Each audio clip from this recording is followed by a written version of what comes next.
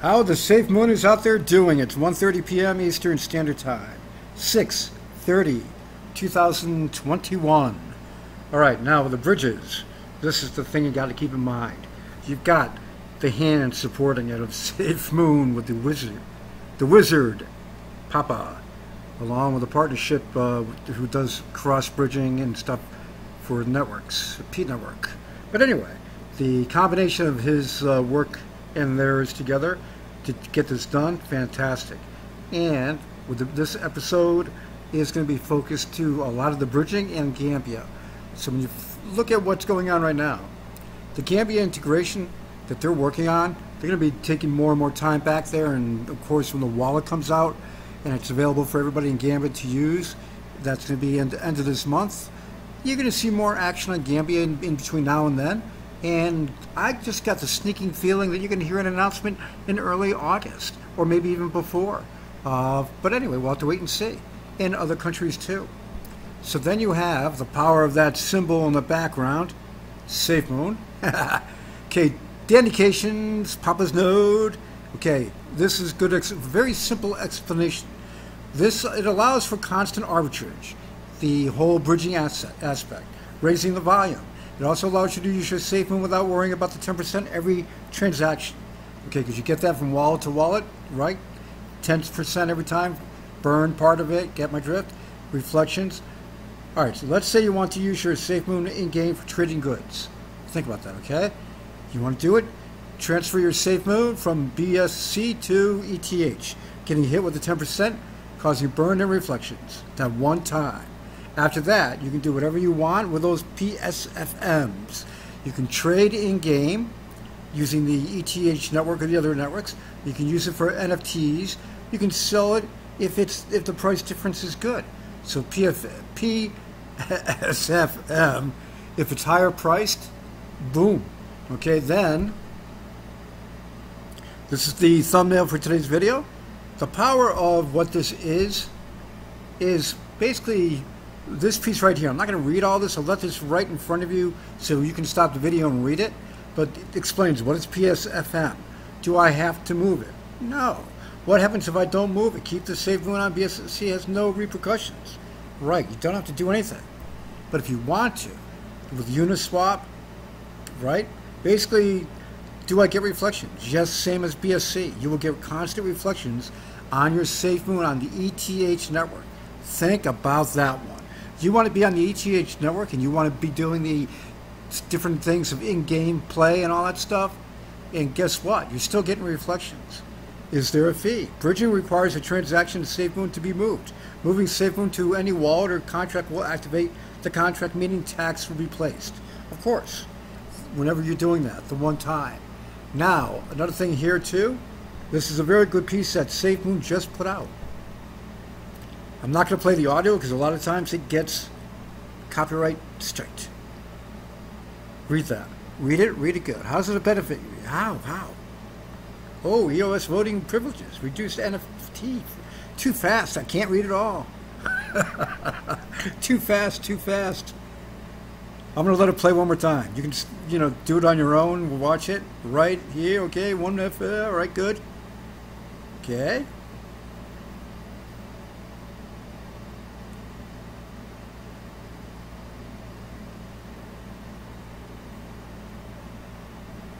SafeMoon. Okay, now here we go. This first part we're going to play over one more time. Now I'm going to stop it here, coming up. Right here. EOS voting privileges, reduced NFT fees on ETH, reduced trading fees on BSC, wax microtransaction privileges.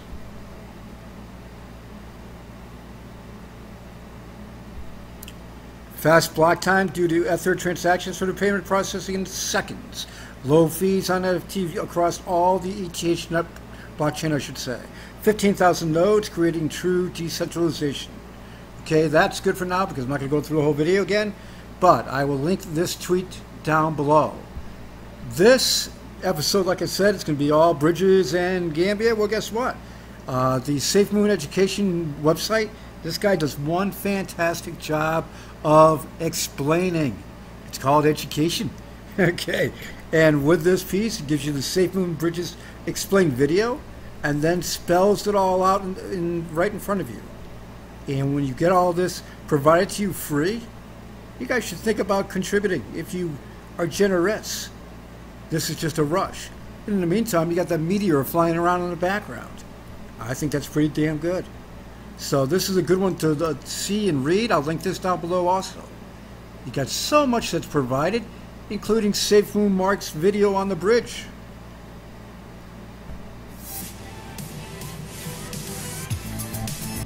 Now I'm not going to play it because I'll get a copyright strike, but SafeMoon Mark does a good explanation of showing everything for the bridging. Can I say bridges? Oh, I can say bridges. So this will be linked also. 3 links down so far. Okay. BTC at 434, 338 retracing. Basically 6%. 1.4 trillion in the market cap. Volume at 54 in the volume. You've got ETH at 2135, BNB at 285, ADA at 132, Doge at 24, XRP at 66. Should be a turnaround soon. We'll have to wait and see when. Former Bank of England governor throws support behind CBDCs. Water time. Okay, blockchain mining raises 25 million, 6 to triple hash rate. Good for them. Taiwan will launch new anti-money laundering rules for crypto exchanges. Everybody's doing it, and they should have done it a long time ago. Money laundering? Yeah, knock it out. Make sure you regulate it up to the point of getting KYC done for those people, for everybody, just to prevent it. And then watch the different wallet transactions. Very easy to see what's going on with wallet transactions. Very easy. Now, getting back to what's exciting. In the United States on Sunday is the 4th of July. That is also SafeMoon Sunday. Yeah, so there should be some fireworks going on Sunday besides in the United States stuff. I think that's going to be a SafeMoon Sunday fireworks episode, which I think is going to be a rush because you're talking about, we're going now into July. Every week that goes on in July, it's going to have more and more of wild, exciting stuff, including marching towards the wallet release at the end of the month. Then you have more information coming on the exchange, more information on the Gambia deal, more information on so much more. And don't forget, the hardware wallet is coming out at the end of the summertime. So the month after, you've got that. Store your SafeMoon and other coins on the offline wallet. Who hasn't used a ledger? You know, for years I've had them. I've had BitFi, I've had Ledger, I've had even Treasure. But who was the best? Ledger. Now, is this going to be better? I think it's going to be. Encryption-wise, everything, yeah, I do.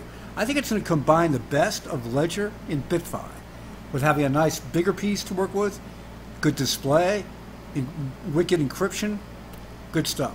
So I'm not going to talk your heads off there. I was just watching TV at the same time. Not good. All right, so what I'm basically going to say here is that good stuff coming.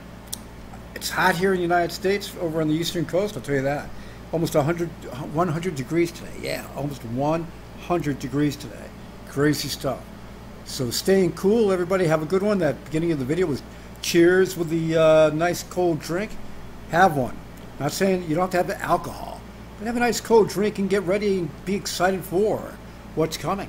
Yeah, July is going to be wild. August is going to be wicked.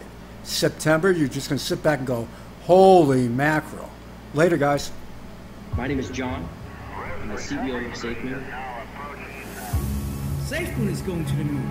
To be only maybe about 60 days old and be absolutely dominating. They already have a $4 billion valuation.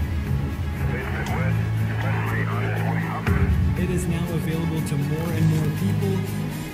Your time speed, Apollo 7. We still are the fastest growing crypto on the planet. SafeMoon is officially the most watched cryptocurrency, and more people start knowing what SafeMoon is.